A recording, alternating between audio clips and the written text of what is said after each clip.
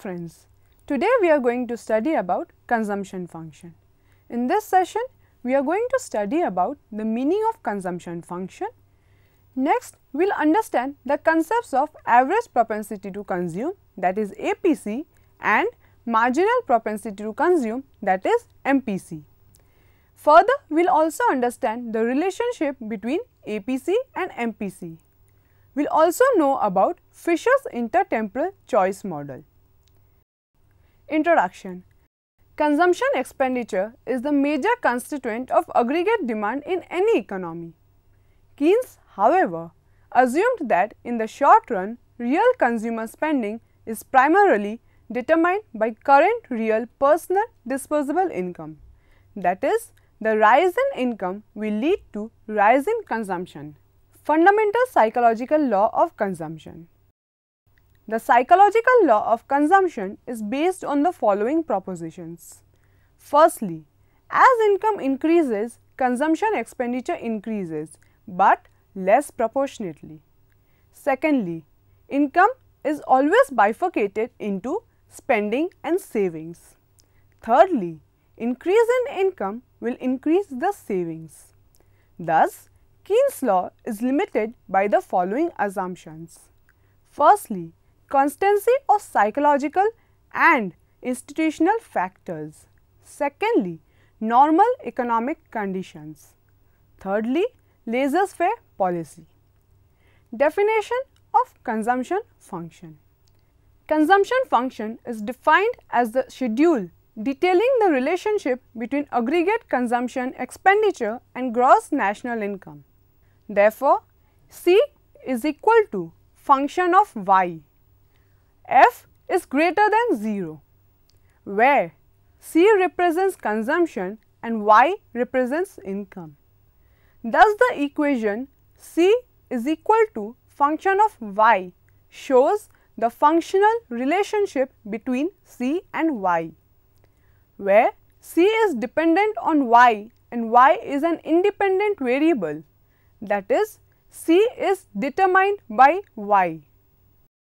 The consumption function can also be written as C equals A plus by. Let us understand consumption function with the help of a figure. Here, A is the autonomous consumption, that is, even when income is 0, the constant amount of consumption a person has. B is the propensity to consume, which depends on income y. That is, as the income increases, there is increase in the consumption at the constant rate. Thus, B is known as marginal propensity to consume, which lies between 0 and 1 and is constant for any level of income. We can see that the y-axis shows consumption expenditure E, while the x-axis shows income y. The slope C represents marginal propensity to consume, that is MPC. In this figure, we also represent that C equals A plus by, which is the consumption function. Here, the line is linear because MPC is constant. Saving function. The saving function is just disposable income minus the consumption function. It is also equal to the amount of induced saving minus autonomous consumption. Thus, S equals minus A minus by. Let us understand the saving function with the help of a figure. Like consumption, saving is also a function of income, that is, saving also depends upon the level of income. Saving is the excess of income over consumption expenditure. Saving function refers to the functional relationship between saving and national income. In this figure, y-axis represents saving, while the x-axis represents disposable income. SS line is the saving function, which is negatively sloping, where the slope is 1 minus b equals change in S by change in y. Point B represents the break-even point. Thus, the line is linear because MPS is constant. Schedule of the propensity to consume. Let us understand the schedule of propensity to consume with the help of an example. With the income of rupees 10 crores, we have a consumption of rupees 20 crores. As the income increases by rupees 10 crores, the consumption increases by rupees 5 crores. And this continues till we have reached the income to rupees 60 crores and the consumption to rupees 45 crores. Here we get to see that the income increases by rupees 10 crores each time and the consumption by rupees 5 crores. Now let us understand with the help of a figure. In this figure, a line OY with the x-axis has been drawn. Because line OY meets with the x-axis, every point on it is equidistant from both the x-axis and the y-axis depicts the income line. The CC curve represents the consumption schedule. It is evident from the figure that the consumption function curve CC deviates from the line OY. At lower levels of income, the consumption function curve CC lies above the OY line, signifying that at these lower levels of income, consumption is greater than the income.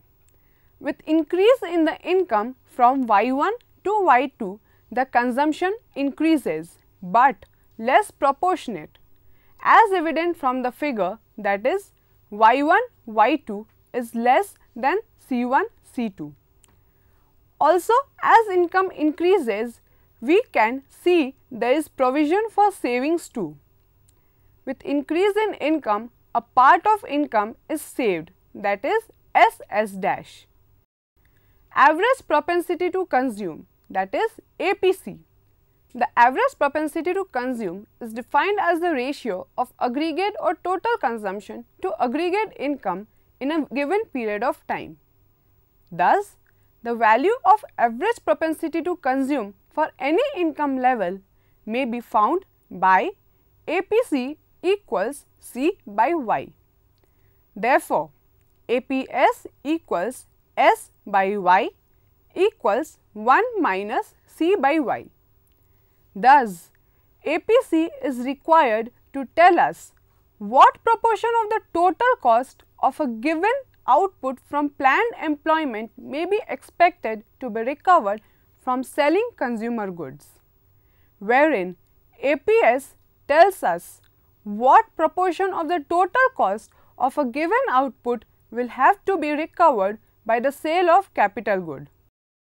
In the table shown, an increase in income by rupees 10 crore, the amount of consumption has risen by rupees 5 crore and the remaining amount has been saved.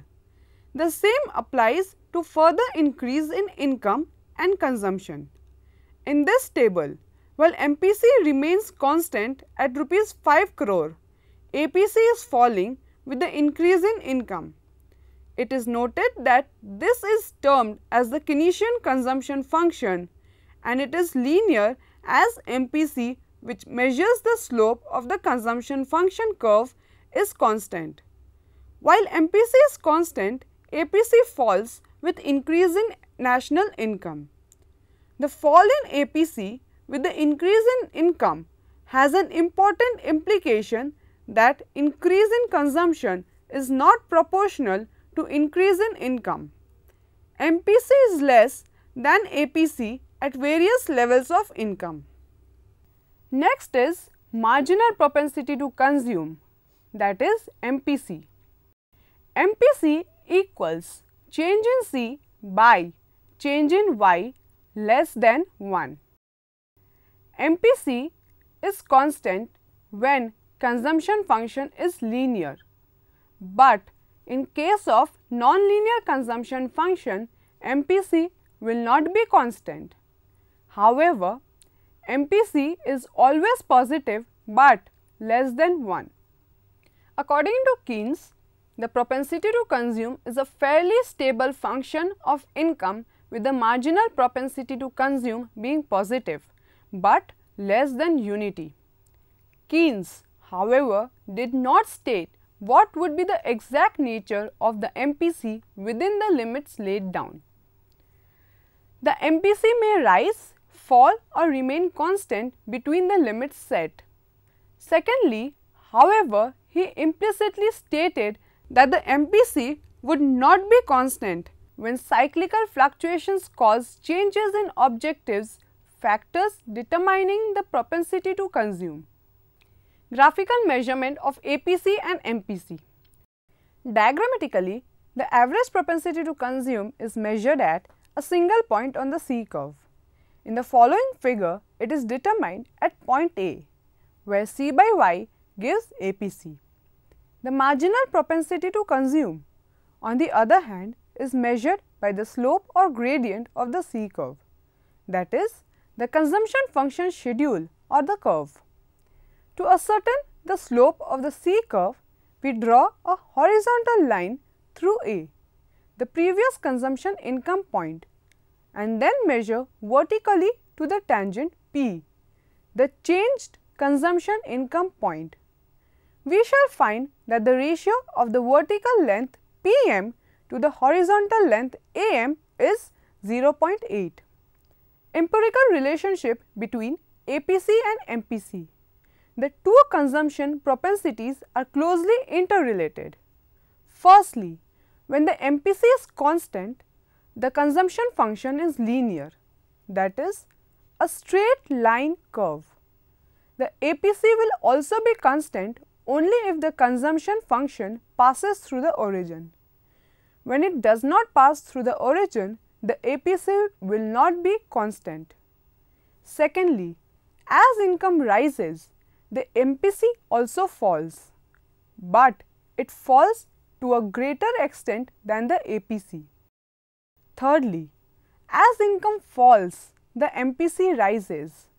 The APC will also rise, but at a slower rate. Fisher's intertemporal choice model. Irving Fisher developed the theory of intertemporal choice in his book Theory of Interest in 1930. Fisher's model showed how rational forward-looking consumers choose consumption for the present and future to maximize their lifetime satisfaction. According to Fisher, an individual's impatience depends on 4 characteristics of his income stream: the size, the time shape, the composition and risk. Besides this, foresight, self-control, habit, expectation of life and bequest motive or concern for life of others are the 5 personal factors that determine a person's impatience, which in turn determines his time preference. As the selection of consumers change over time, we take consumption in one period as a composite commodity. Suppose there is one consumer and commodities and 2 periods. Preferences are given by U equals x1 x2, where xt is equal to xt1 till xtn. Income in period T is yt, savings in period 1 is S1, spending in period T is Ct, and R is the interest rate. If the person is unable to borrow against the future income in the first period, then he is the subject to separate budget constraint in each period. C1 plus S1 is less than equal to Y1, which is the first equation. C2 is less than equal to Y2 plus S1 into 1 plus R, which is the second equation. On the other hand, if such borrowing is possible, then the person is subject to a single intertemporal budget constraint. C1 plus C2 divided by 1 plus R equals Y1 plus Y2 divided by 1 plus R is the third equation. Here In this figure, we can understand that the left hand side shows the present value of expenditure and right hand side depicts the present value of income. Multiplying the equation by 1 plus r would give us the corresponding future values. The y-axis represents C2 and the x-axis represents C1. The straight line linear curve has 2 points which cuts the y-axis at the equation y1 into 1 plus r plus y2 and the x-axis at y1 plus y2 by 1 plus r. Now, the consumer has to choose C1 and C2 so as to maximize u equals C1 plus C2 subject to C1 plus C2 by 1 plus r equals y1 plus y2 by 1 plus r. A consumer may be a net saver or a net borrower. If he is initially at a level of consumption where he is neither a net borrower nor a net saver, an increase in income may make him a net saver or a net borrower depending on his preferences. We can understand this with the help of the figure. In the figure, we can see that x-axis represents C1, y-axis represents C2. In the straight line curve, which is y2 plus y1 into 1 plus r, which touches y1 plus y2 by 1 plus r. In this figure, 3 indifference curves are seen and the equilibrium point seen is point A. If the consumer is a net saver, he will save more in the current period due to the substitution effect and consume more in the current period due to the income effect. The net effect thus becomes uncertain if the consumer is a net borrower. However, he will tend to consume less in the current period due to the substitution effect and income effect, thereby reducing his overall current consumption. Summary. So, in today's session, we have studied about the basics of consumption function, saving function, average propensity to consume, marginal propensity to consume and the relationship between APC and MPC. We have also studied about Fisher's intertemporal choice model during this session. Thank you.